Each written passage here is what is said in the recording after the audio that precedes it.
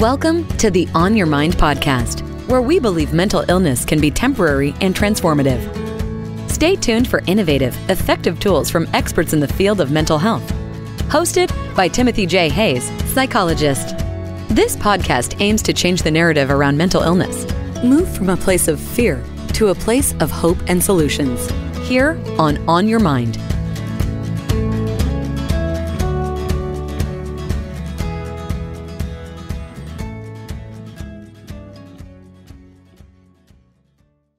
Brad Yates is known internationally for his creative and often humorous use of emotional freedom techniques, known as EFT.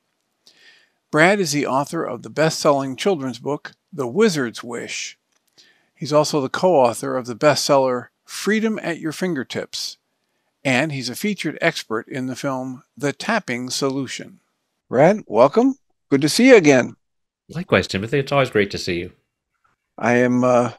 I'm thinking it's been about a year since we were on the Integrative Mental Health Summit together and we did another interview. So I'm looking forward to getting caught up and talking about what's new in your world. And I understand you're back to doing some live seminars.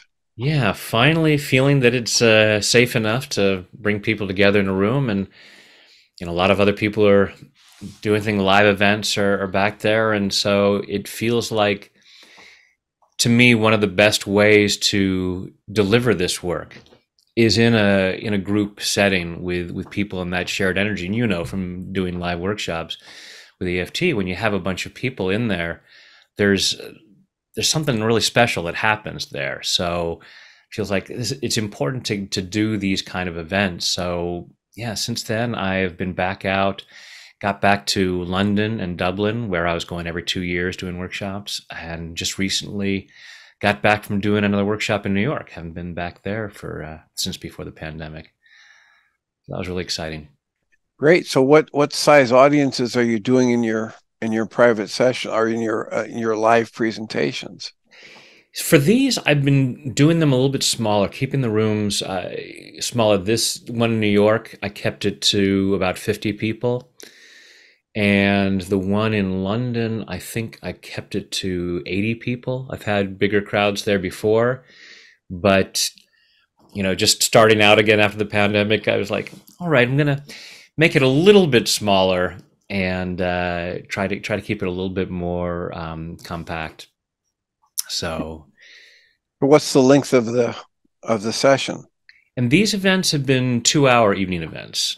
I've done a range of things from 2-hour evening events to half-day workshops to day-long workshops to full weekends, and there's something special about each kind, and it depends on the person who's coming. Like I've had people who come to the 2-hour workshops, especially if they've been to a longer workshop, when they're like, it's not long enough. Really want to go deeper. But I did a weekend retreat in London some years back, and I remember getting an email on Saturday night from a couple who was there, and they said, "This has been one of the best things we've done. This was so fantastic. We have loved it so much. We're not going to be there tomorrow because we're toast." After a full day of tapping, they felt spent. It's like, we don't know if we can, we've absolutely love it, but we're just not sure we can do that. So, and then I've had people come for the full weekend and say, when are you going to do a full week? Haven't done that yet, but one of these days. I've my experience with it, part of this is due to the size of the room, but if we had anywhere from 25 to 30 people, some of the feedback forms would get filled out with, this is too big. There's too many of us. You didn't get to work enough with us, right? So, and the other thing is we would do it from 9 a.m. till 4 p.m. with a half an hour lunch. Mm-hmm. And most of the people at the end of the session were ready to have it be over. There's so much tapping, so much energy moving, sometimes so much crying, right? And relief and release. So I get it. But I also have, there have been times when I've left those and I've been energized, right? And ready ready to keep going and do more, and other times where I felt like, okay, it's nap time. Because I get I don't get to predict how that flow of energy is going to change for me or yeah. be experienced in my system. Yeah, I'm usually pretty energized when I do. It's funny when I do the full weekend long workshops. By Sunday afternoon, and I've spent so much time with these folks, and it's been really we've had a lot of laughs, we've had a lot of tears. It's been a powerful, intimate experience. So I get to that moment at the end where it's time to say goodbye, and I lose it, and just most of the time I'm like, and you guys are the best, and thank you so much for being here. Stand there tapping so that I can get through it. Yeah, I understand. Yeah, and of course, there are powerful shifts that happen for some people. What's you just did one in New York. What was any stories to share from that process for us? Yeah, it was. I mean, there were a number of really interesting things that had gone on in there. The first, I think it was the first woman to speak, had some really heavy stuff. It's like, okay, here's a way to get the ball rolling. And I've had this a few times when I'm doing a live workshop, and it's like, all right, didn't expect that in a live workshop. And a lot of folks were then saying afterwards, wow, that so resonated for me. That was so powerful. And they were very grateful to her for bringing that up. Had a woman who was going on a date the next night, and she hadn't been on a date in ages, and all the nerves. And so that was one of those really cool things of being able to work on something that a lot of folks can relate to, trying something new or something that's uncomfortable. But it's one that opens itself up for a lot of humor. And as a former actor and having done a lot of comedy, especially a lot of British comedy, I love to find the humor in things, and really, it's a lot of fun in a live workshop to do things like that. And then at the end, for her to be like, I'm totally looking forward to tomorrow night. So, well, and that's one of the keys that I have found is whether I was watching Gary Craig as he was creating this and doing his live workshops, or in my own experience, if we can lighten it up and help people understand this is all okay. Whatever's happening is okay because it's part of your life, and this energy is going to move. And when it gets stuck, it feels one way, and when it moves, it feels another way. And if we can help people understand that they will probably prefer the flow experience to the tight and intense and constricted experience.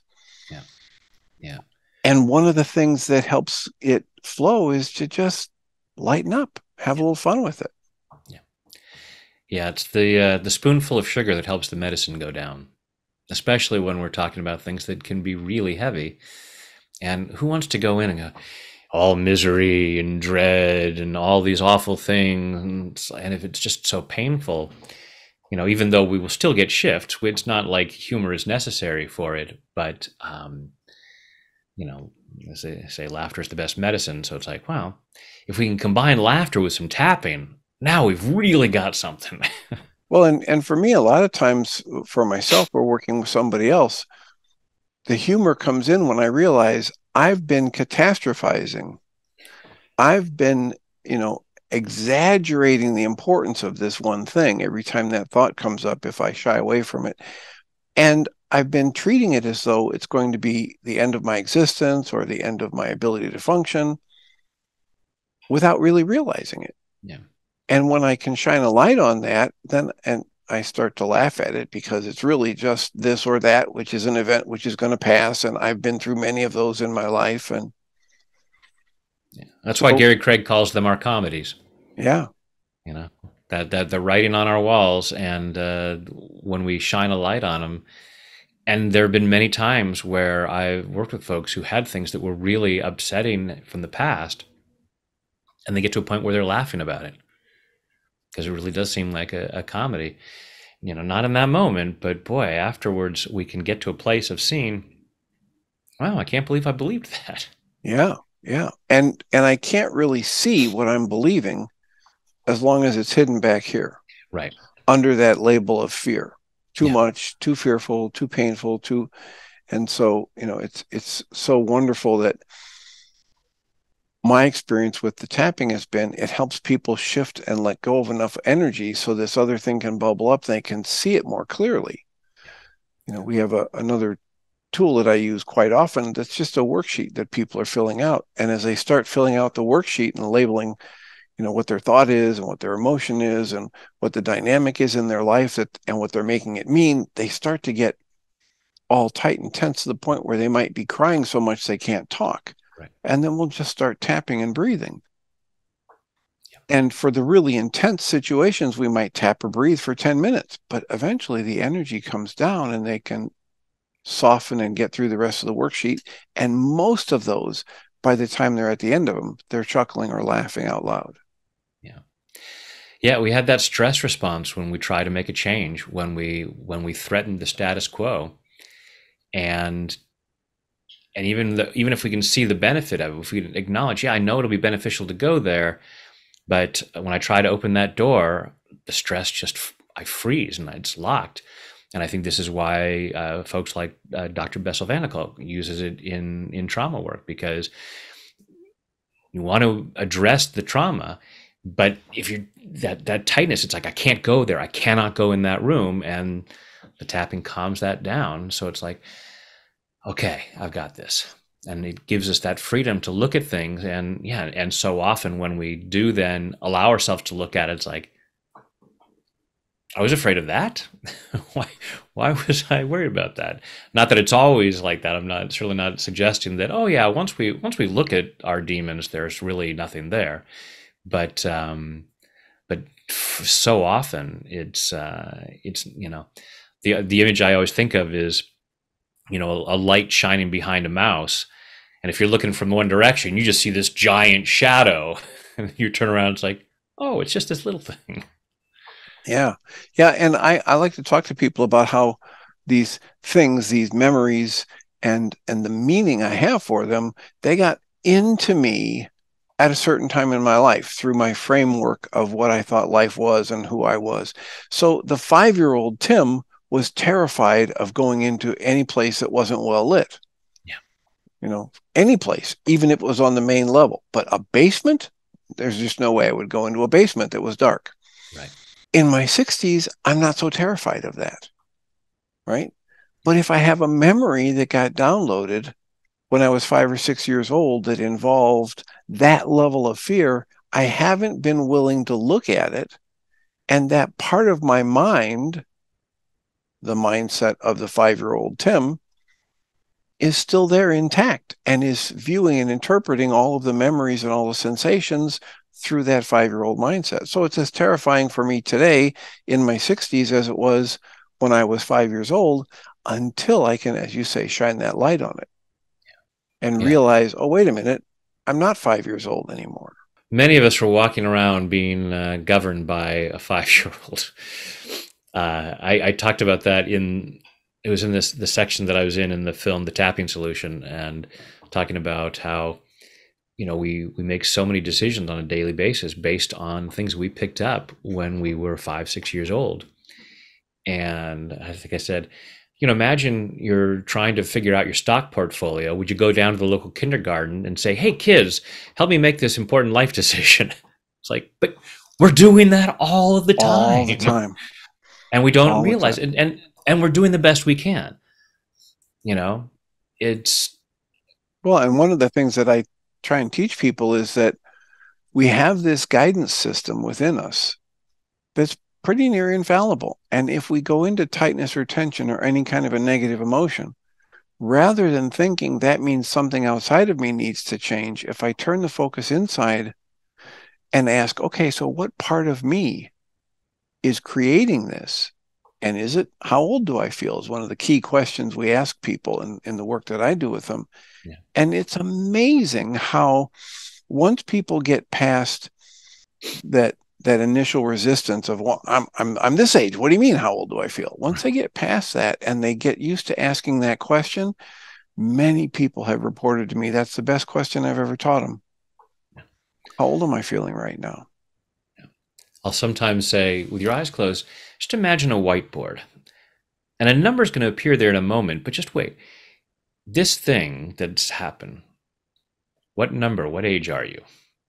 And just whatever number first pops up for them. And yeah, and sometimes they're very surprised. It's like, yeah, and that's things because, we make a decision at a young age, doing the best we can with all of the tools and resources and information in our hands. We come to a decision about this is not safe for me. I'm no good at this, that. And from now on, we're going to operate from this as an overriding rule for safety. And then we forget about it, and we're going through, and it's like, how come you didn't make that phone call? I don't know. Well, your 5-year-old knows. Yeah. And whenever that part of me gets resonated into activity, it takes over, right? That's now the filter through which I'm viewing the world. Yeah.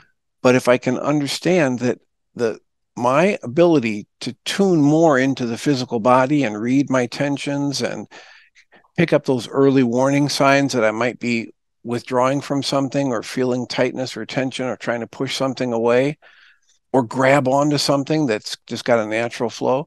Right. Any of those tightnesses or tensions can serve as the wake-up call for me. Yeah. To just breathe and soften and or use the EFT tapping, but ask, how old do I feel?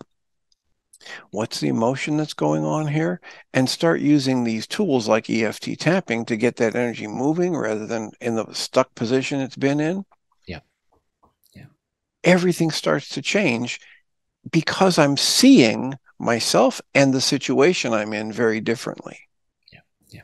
I remember one time we had the good fortune of having, I had grandparents that had a cottage on a lake. And up until I was 12 years old, we went there like every summer for 2 weeks or whatever it was. It's like heaven for a kid.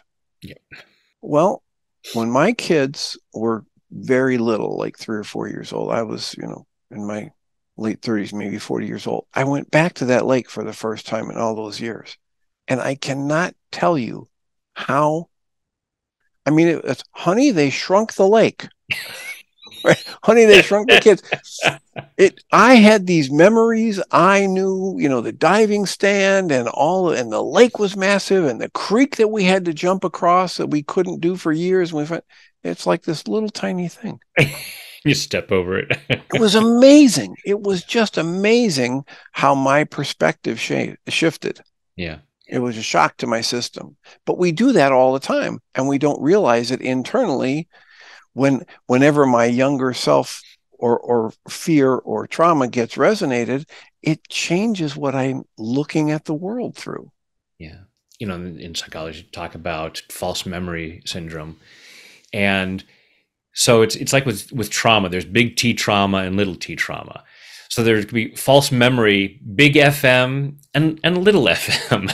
So, maybe not horrible, totally misremembering things, but having certain memories of things being a different way. And it's like, oh, I need to pay attention to this. I need to keep myself safe. I need to be afraid because things were like this. And yeah, you can come back later and go, oh, it wasn't like that. Sometimes it is. When I was a kid, there's a house that we used to go at summers, and there was this painting of this. It's called the Philosopher's Wife. It's and it's just a scary painting. And we used to hide it in different places so that people would find it, and it would always give them a spook. And years later, went back to that house and found it again. It's like, no, that's still scary. Well, yeah, and it's important to understand that we aren't saying everything's fine and nothing is a problem. Right. We have traumas. We have difficult situations to deal with. We lose friends that move away. We have accidents. We have physical aches and pains. We have relationships that, go when we don't want them to go. And we have friends that die and family that die. And what's critical for us to understand is that we can have that experience at one level. And if I'm doing it and I'm centered in this moment with my full adult capabilities, I have one experience of that. But if that's resonating also a trauma from when I was 12 or 15 or 5 or 7, Right. I'm not going to be able to I'm not going to bring my adult skill set to bear to navigate this situation. Yeah. We're trying to handle too many things at once and so many unresolved things. And it's like, oh, you've got this event going on? Yes, but what about all these other events that are similar that are getting triggered here? And it's like the Stoic philosophy of it's not what happens, it's our thoughts about what happens that causes us the pain. And other than a actual physical trauma to the body or illness or something like that where it's that kind of physical injury to the self, the other things, it is our thoughts about that, and to take that time to go back and question some of those thoughts and say, okay, what is it about this that's upsetting me? And like you said, how old am I? What am I afraid of? What have I been told about this and why it should be this way? And I sometimes like to call what I do reconsideration work. So it's looking back at what's going on and reconsidering those thoughts and beliefs and memories. So you can look at it and say, oh, okay, it wasn't quite like that. And so all of this stuff that I'm dealing with right now, I can start to heal that. And there are times where I'll be working with someone and they're going through some challenge, and it may not be the hugest challenge, but it's difficult. And as we're tapping, it becomes, we're peeling layers of the onion and become aware of some other stuff that hasn't been dealt with, that hasn't been, cleared up from the past. And I'll throw out the idea that, so this current upset, you may have manifested this just so that you could deal with it. It's like something inside your higher self is like, our lives would be better if we did some cleanup work from the past, and we're not going to just come up with that out of the blue. So let's create some some mild event just to, open that door and go, oh, here's some other stuff. And now I can clean up, decades of things, creating a greater freedom to live a much nicer life. I think one of the things that I've experienced so much with tapping is that when I start to get that tightness or tension, or I start to get flooded with an intense emotion, I can't see much. So if I can just do the simple process of the tapping and trust the process and repeat, it's safe and healing. I'm going to be okay. I'm going to love and accept myself. I'm going to love, accept, and forgive myself.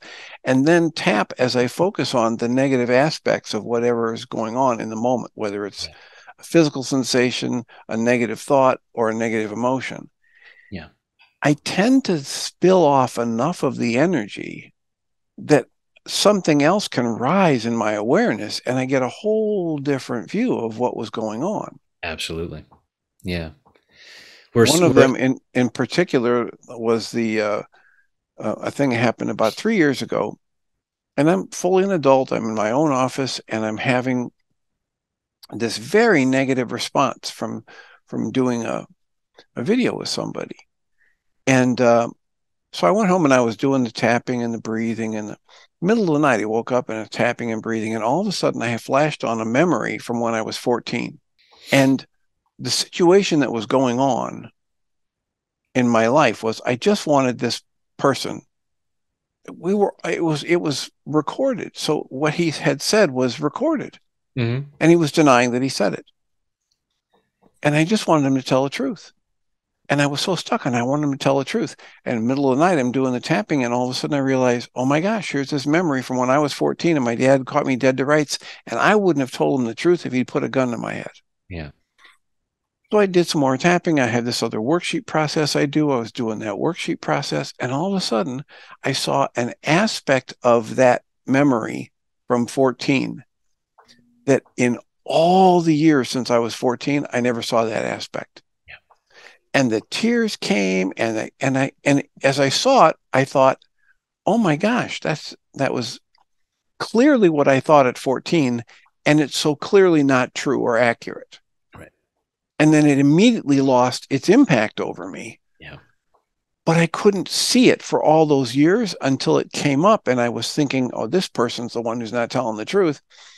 This is what you were just talking about. I was carrying this burden of the trauma of having lied to my dad back when I was 14, completely outside my conscious awareness. Yep. Yep. And the thing that was stuck in it for me was this horrible, the ramifications of this horrible conclusion that I downloaded. And the conclusion was false.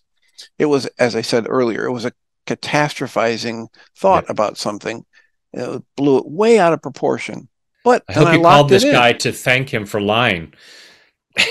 No, I send him money every year now. I send him a large donation every year.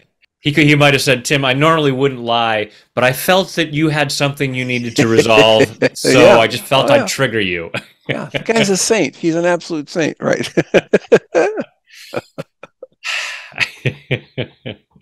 But the point is, I wouldn't have had that discovery if I wasn't willing to do my work. Yep. In this worksheet process I do and the EFT tapping, if I wasn't willing to turn the focus inside and say, gee, why am I waking up in the middle of the night focused on something that's already over, 2 or 3 days after the fact?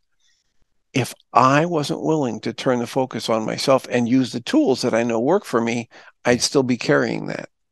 And that's the thing, is the tapping, as it calms down the nervous system, gives us that feeling of safety to look at that stuff. So most people are walking around with blinders because there's stuff that's too uncomfortable. And it's like, even if this stuff is completely running my life and keeping me from all kinds of great experiences, I can't look at it. I can't handle it. And as we calm down and go, oh, it might be safe for me to look at that. And oh, what do you know? It wasn't what I thought it was. I've been, it's like the smoke detector. I'm so afraid of it because it's going to tell me there's a fire. It's like, oh, it's just the batteries needed to be changed. How about that? So that's why I'm on such a mission to make tapping known by as many people as possible. Is like, just give it a try, give yourself permission, and allow yourself to feel that it's safe to look at some of these things, to question some of these thoughts and beliefs and behaviors. And there's a level of freedom and joy on the other side. Well, and I keep thinking about how it might be possible that there are some things that were too overwhelming for me to deal with when I was 8 or 10 or 12 years old, that are still, they would be too much for me to deal with today. It might be possible. But every time I've run into it, and I've done the work and looked at it, those things that get activated in me today that seem like they're so overwhelming, when I realize that they're from back then, and then my adult coping mechanisms and life experience come back online, so to speak, I'm fully capable of handling pretty much everything that was overwhelming me when I was 14 years old. Yeah, expression from another EFT practitioner was, you have handled 100% of your worst days. And if you could handle it back then with the perhaps meager resources you had at that time and the limited experience and intelligence and maturity, it's like, you handled it then because you're still here. May not have handled it as gracefully as you would have liked, but at some level, it's like, so now it's like, okay, if I was able to handle it then, I could handle it better now because I have this knowledge, experience, wisdom, maturity, and tools like tapping and things like that. And then that gives us that permission and that sense of safety to be able to look at some of these things, say, okay, I can go back in here and now reconsider it and change my mind about it. Yeah, I remember, and I know you started with hypnosis. Mm-hmm. Clinical hypnosis work. Yeah. I remember one of the things that really tipped me into being more free to share the EFT tapping was when a gentleman who had rapid transformation therapy, and it was a hypnosis technique. He was phenomenal at it. I think it was one of those personal genius things where it was difficult for him to teach others because it came so easily to him. And in the middle of one of those deep trauma sessions, he had the person start doing EFT tapping. And I thought, okay, there is some credibility to this at that higher level. And it let me get into it even more deeply because as simplistic as it is, when I'm just slowing my breathing and tapping on the points on my face and body and fingertips, it is powerful. Yep.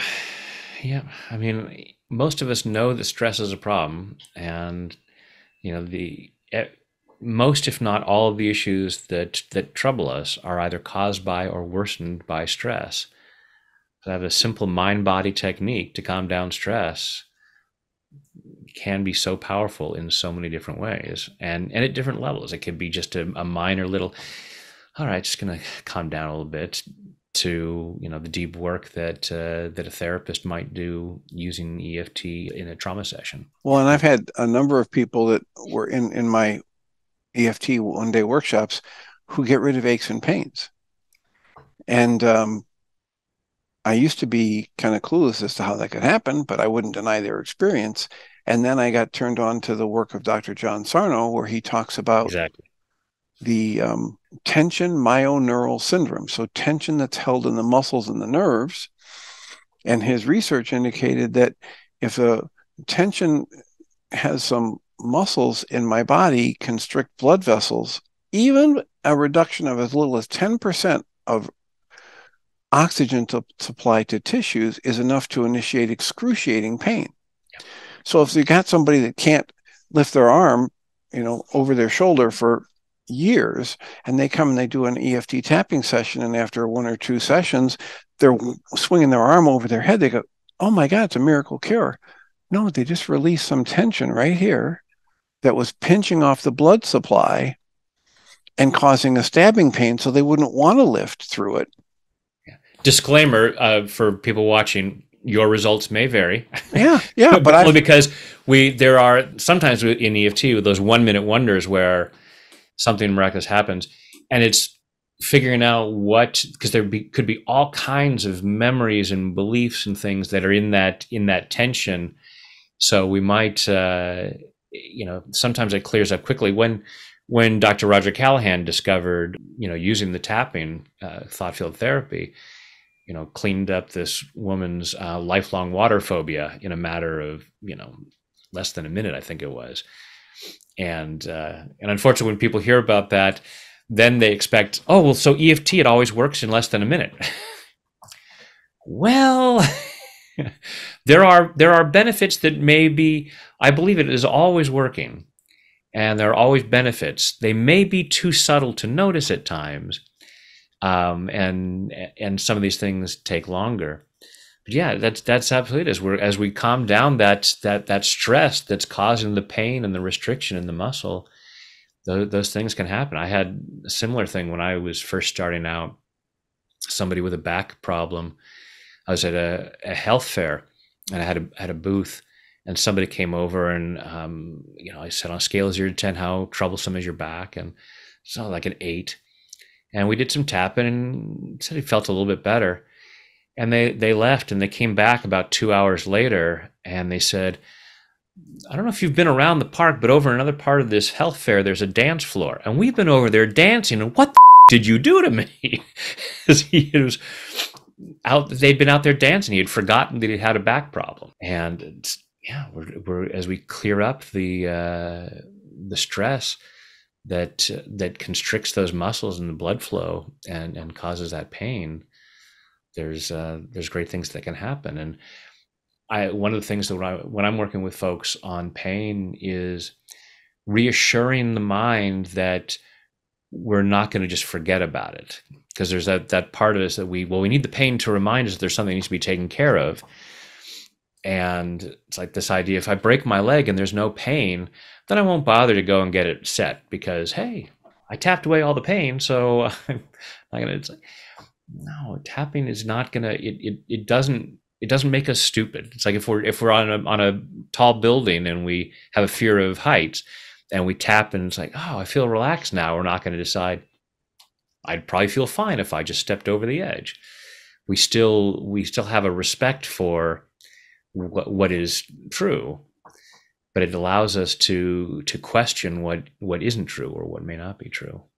Well, and Dr. John Sarno, who's a medical doctor, he's actually a surgeon that created that concept of the tension myoneural syndrome.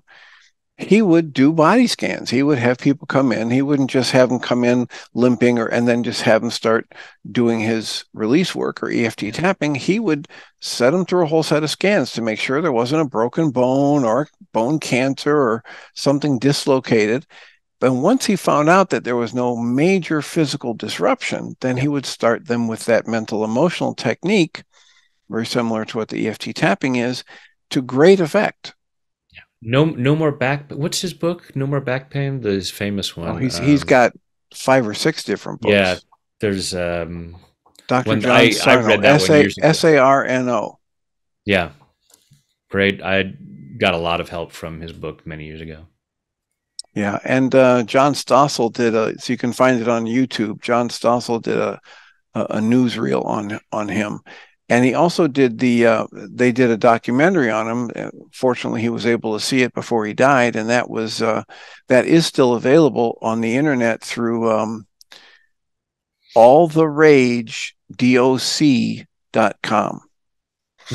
Because his theory was that the vast majority of back pain is unconscious rage that's being held in the tension, the mental, emotional, physical tension in the body.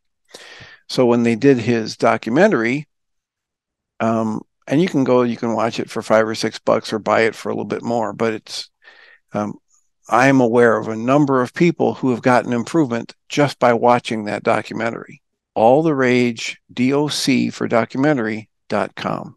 And as you were saying, I'm not trying to imply that if you tap, all your pains go away. I was just talking about how when I read the Dr. Sarno work, it gave me a way to understand how some of these things that had been happening in these EFT classes could happen. They weren't miracle healings. They were just releasing the stress that would cause pain. Right. And that's what I'll point out to folks. It's like, it's not... I'm not saying EFT is doing a miracle healing. It's just calming down the stress that's at the root of what you're aware of at the moment, that the distress you're experiencing at the moment. Well, I just looked at the clock and realized we're coming down on time here. Why don't you just take a breath and center yourself and think, okay, what's something that we've already talked about that you want to highlight, or something we haven't mentioned yet? What we were talking about before we started the actual interview about sending out loving, blessing energy. And the idea that we have stuff that blocks us from doing that. And how tapping is a great way to question those unconscious beliefs about why we couldn't or shouldn't acknowledge the loving energy that's at the core of who we are, and then send that out. Because it's such a powerful practice, and it's a total win-win situation. Because as we feel that, get in touch with that loving energy and who we are and what's really there, and then allow ourselves to send that out to the world. Such a powerful thing, and just acknowledging that we do have stuff that may be from when we were 14 years old or 5 years old or whenever it might be, that says, nope, you're not in a loving world. There's not a loving energy. Don't send love to other people. Be afraid, be angry, hold that rage. We're not bad or stupid for feeling rage in our bodies. We're just trained to do that and we've learned that this is what we need to do to protect ourselves, and given ourselves that permission to question that, and then hopefully let it go, both for ourselves and for the world at large. Because whether we're sending the loving energy out or we're just feeling more peace in our own body and we're cleaning up our own little corner of the street, then that makes a difference in the world. Yeah, and most of us who've practiced that understand that if I'm going to be sending loving energy or loving thoughts out to somebody else, I have to have it in me first, so I get the benefit. Hard to give what we don't have. Yeah. And we've got it. And we just have to clear sometimes I'll just say, I'm clearing what doesn't feel like peace. I'm clearing what doesn't feel like love. It's there. We just got to clear away what's covering it up. And I love the idea about tapping in the positives. so often that gets lost because people come to us as practitioners and say, I've got this ache, I've got this pain, I've got this stress, I've got this negative emotion, I've got this horrible relationship dynamic, and we'll start tapping on the negatives. In my best sessions and works with people, I don't leave until we've tapped in plenty of the good. Yep. Yeah, so tap in the love and send it out to others. Well, it's delightful, again, to spend some time with you. Thanks for taking this time. It's the website again that you would most direct people to is? tapwithbrad.com. Excellent. And of course, they can find you all over YouTube. All over YouTube, yeah. All right. Well, I greatly appreciate your being willing to share with us, and I look forward to the next time we chat. Well, it's always great to talk to you, and thank you for the opportunity to share this. Blessings. Brad Yates is known internationally for his creative and often humorous use of emotional freedom techniques, known as EFT. Brad is the author of the best-selling children's book, The Wizard's Wish. He's also the co-author of the bestseller, Freedom at Your Fingertips, and he's a featured expert in the film The Tapping Solution. Brad has also been a presenter at a number of events, including Jack Canfield's Breakthrough to Success, and has done teleseminars with The Secret stars Bob Doyle and Dr. Joe Vitale. Brad has been heard internationally on a number of internet radio talk shows, and he also has over 1,000 YouTube videos that have been viewed over 34 million times. More information is available at tapwithbrad.com. You've been listening to the On Your Mind podcast, offered by Journey's Dream, where we support people through mental health challenges to a place of true and lasting well-being. If you love our show, we invite you to visit onyourmindpodcast.org to join the conversation, access the show notes, and discover our helpful resources. Thank you for listening.